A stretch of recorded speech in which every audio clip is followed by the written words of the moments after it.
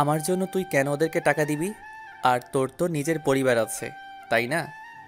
এবার চাঁদ শামীমের কাছ থেকে উঠে একটু সামনে এগিয়ে গিয়ে মুচকে হাসতে লাগলো।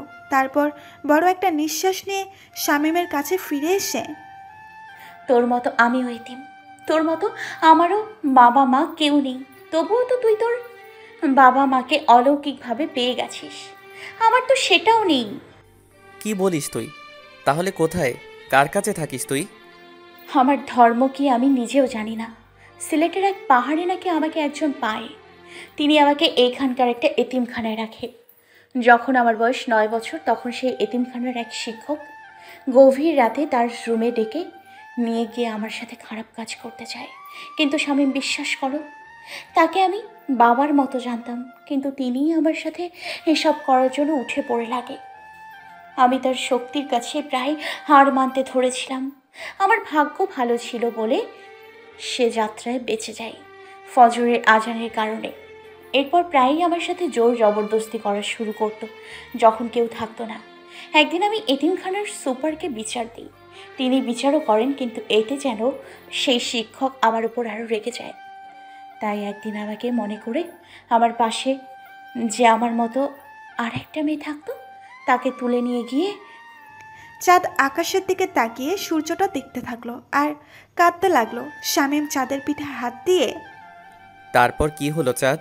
সেদিন বিকেলেই এক কাপড়ে সেখান থেকে চুপি সারে পালিয়ে আসি।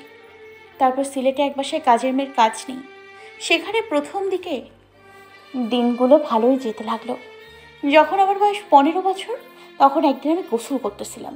সেই সময় যার বাসায় কাজ করি, সেই তিনি দরজার ফাঁক দিয়ে আমার ভেজা শরীর কুকুরের মতো জিভ বের করে দেখতে থাকে। অবশ্য শরীরে কাপড় ছিল আমার। তার কিছুদিন পর রাতে যখন ঘুমিয়ে আছি, হঠাৎ অনুভব করলাম কে যেন আমার গায়ের উপর শুয়ে আমাকে এক হাত দিয়ে মুখ চেপে ধরেছে, আর এক হাত দিয়ে আমার জামা আর পাজামা খোলার চেষ্টা করতেছে। আমার যখন হুঁশ এলো, ঘরের ডিম লাইটের আলোতে দেখতে পেলাম সেটা মালিকের ছেলে। অনেক কষ্টে তাকে সরিয়ে দিয়ে ঠাস করে থাপ্পড় বসিয়ে দেই। সে আমাকে হুমকি দেয়, তার কথায় রাজি না হলে সে আমাকে তার টাকা চুরির দায়ে জেলে দেবে। আমি সেদিন রাতে সেই বাসা থেকে পালিয়ে যাই। তারপর এখানে আসো, তাই তো?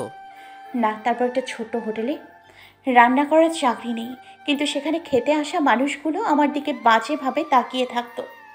আর দোকানের মালিককে বলল, এর ভাড়া কত?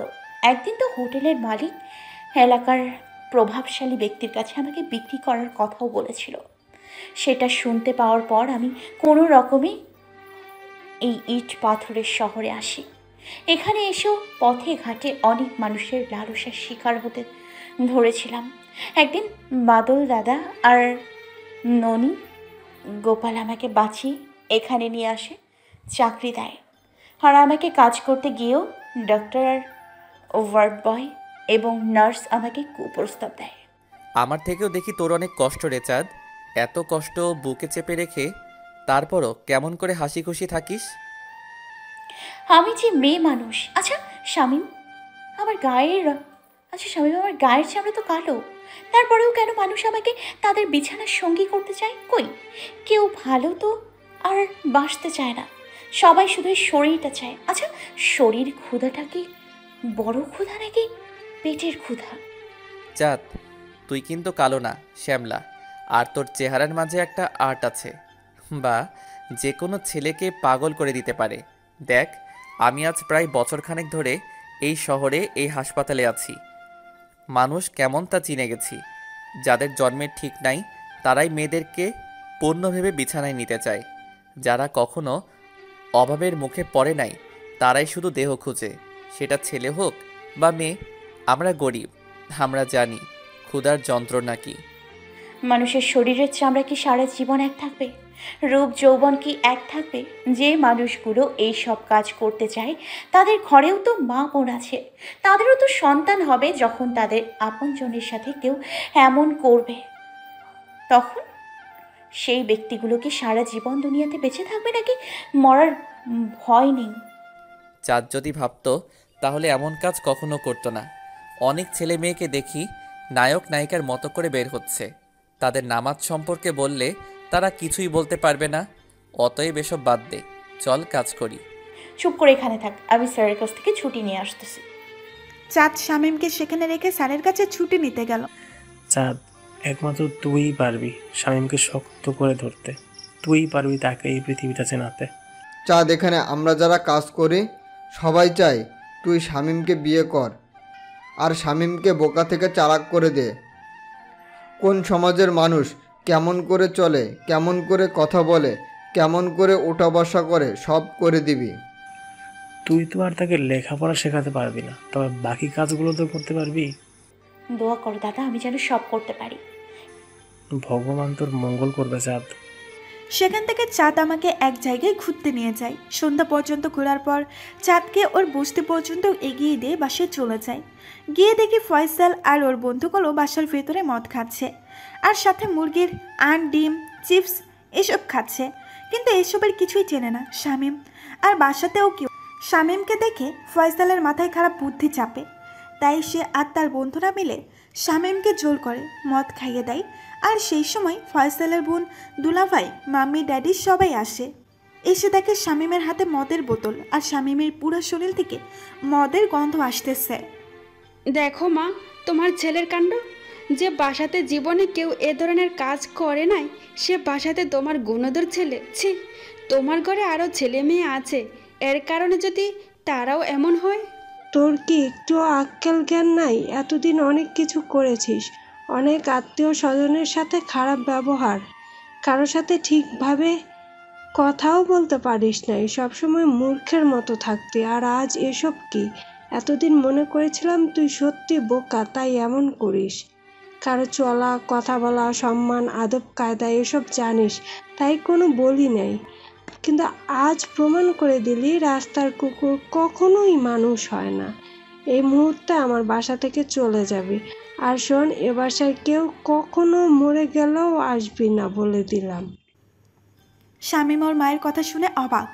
শামীম এতদিন শুনেছে সন্তান যত বড় অপরাধ করুক না কেন মা কখনো সন্তানকে তার কাছে চলে যেতে বলে না, কিন্তু আজ তার উল্টোটা হলো। শামীম আর কাউকে কোনো কথা বলে না, নিজের ঘরে গিয়ে তার প্রয়োজনীয় সব কিছু ব্যাগে ঢুকিয়ে কাউকে কোনো কথা না বলে শুধু তার ভাই বোনগুলোর দিকে তাকিয়ে মুচকি হেসে সেখান থেকে চলে আসে আর আগের জায়গায়। শামীমকে আবারও আগের জায়গায় দেখে বাদল, ননি, গোপাল খুবই খুশি হয়েছে। পরের দিন সবাই জানতে পারে আবারও শামীম এখানেই থাকবে আর সবাই এতে করে অনেক খুশি। যারা বয়স্ক পুরুষ আছে তারা সবাই শামীমকে বাবার ভালোবাসা দেওয়া শুরু করলো, যারা বয়স্ক মহিলা আছে তারা শামীমকে মায়ের ভালোবাসা দেওয়া শুরু করে দিল। আর চাঁদ শামীমকে কোথায় কিভাবে চলতে হবে, কার সাথে কিভাবে কথা বলতে হবে, নিজের মাঝে কিভাবে ভাব ধরে থাকতে হবে তার সব কিছুই শিখিয়ে দিয়েছে। কি বস, এখন কি আপনার মনে কোনো কষ্ট আছে? যেখানে তোর মতো ভালো একটা মেয়ে আছে সেখানে কষ্ট থাকতেই পারে না। এই চলো না, বিয়ে করে ফেলি। সব সময় তোর এসব কথা ভালো লাগে না। বারে, আমার বুঝি ইচ্ছে করে না তোর ঘরের বউ হতে, তোকে আদর করতে, তোর সন্তানের মা হতে? ছি, কি মেয়ে রে তুই! এসব কথা কেউ এভাবে বলে? তোর দেখি লাজ লজ্জা কিছুই নাই। যাকে ভালোবাসি তার কাছেই বলেছি, অন্য কাউকে তো আর বলিনি বস। আমি কি বলেছি তোকে আমি ভালোবাসি? আর আগে তো শালা বলতি, এখন বস বলতেছিস কেন? ভালোবাসার কথা মুখ দিয়ে বলতে হয় না, অনুভবে বুঝে নিতে হয়। আর আমি যেহেতু তোকে পেয়েছি সেহেতু এটাও জানি তুই আমাকে ভালোবাসিস, কিন্তু মুখে বলতে চাচ্ছিস না। আগে তোকে পছন্দ করতাম তাই শালা বলতাম, এখন তোকে বিয়ে করলে তুই হবি বাসার প্রধান, তাই এখন থেকেই বস ডাকা অভ্যাস করতেছি। তোকে আমি করব বিয়ে? কখনোই না, বুঝলি? সেটা দেখা যাবে, যা এখন গিয়ে তোর কাজ কর। শামীম ওর জায়গায় গিয়ে কাজ করতে থাকে আর এই সুযোগে চাঁদ সব কাজের লোককে একখানে করে। তোমরা তো সবাই জানো শামীমকে কতটা ভালোবাসি আমি, কিন্তু সে মানতে রাজি হচ্ছে না। তাই তোমাদের যাদেরকে শামীম মা বাবা বলে ডাকে তারা শামীমকে যেভাবে পারো রাজি করাও, বুঝলে? চাঁদ একদম ঠিক কথা বলেছে। চাঁদ, তোকে চিন্তা করতে হবে না, কাকাকে রাজি করাবে শামীমকে। কি গো কাকি, শামীমকে রাজি করাতে পারবে না?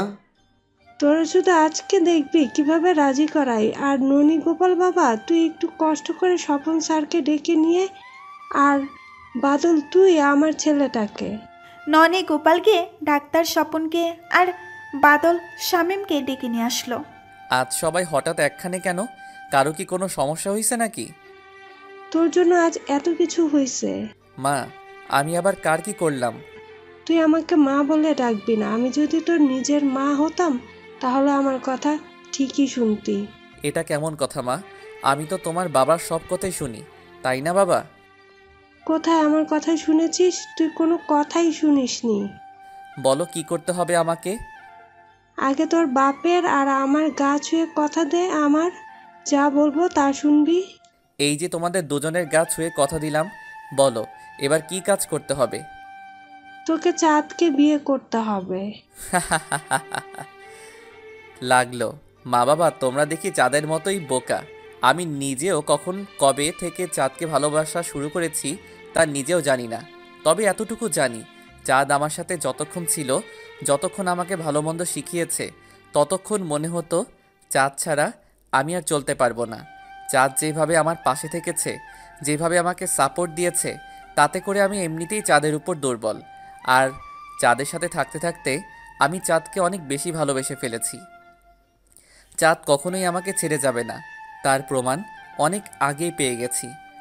তাহলে এতদিন বলিস নাই কেন তুই চাঁদ? আগে বললে তো সব মজাই শেষ হয়ে যায় মা। আর চাঁদ, তুই না আমাকে পড়তে জানিস, তাহলে এত কিছু করার কি দরকার? তুই তো একবারের জন্য আমার দিকে ভালোবাসার নজরে তাকাস না, সব সময় সম্মানের চোখে তাকাস। তাহলে কেমন করে বুঝবো কবে থেকে ভালোবাসা শুরু করেছিস আমাকে? আর তোকে কতবার ভালোবাসি বলেছি তুই তুই তার উত্তরে জানি না বা পারবো না এটাই বলেছিস। যাকে ভালোবাসি তাকে যদি প্রথমে সম্মান করতে না জানি, তাহলে তার প্রতি সারা জীবন ভালোবাসা থাকবে কেমন করে? তোকে ভালোবাসার আগে তোকে প্রথমে আমি সম্মান করি, আর তার বিনিময়ে তো তোর কাছ থেকে সত্যিকারের মন থেকে ভালোবাসাটা পাবো। তখন তুই নিজেই আমাকে তোর মন প্রাণ উজাড় করে ভালোবাসবি, বুঝলি? এমনিতেও তোকে আমি মন প্রাণ উজাড় করেই ভালোবাসি। আর তোর মতো ছেলেদেরকে মেয়েরা ভালোবাসে, বুঝলি? যে ছেলে মেয়েদেরকে সম্মান দিতে জানে না তাকেই তো মেয়েরা পছন্দ করে। এখানে আরও অনেকে আছে, কথাগুলো একটু দেখে শুনে ভালো বুঝলি।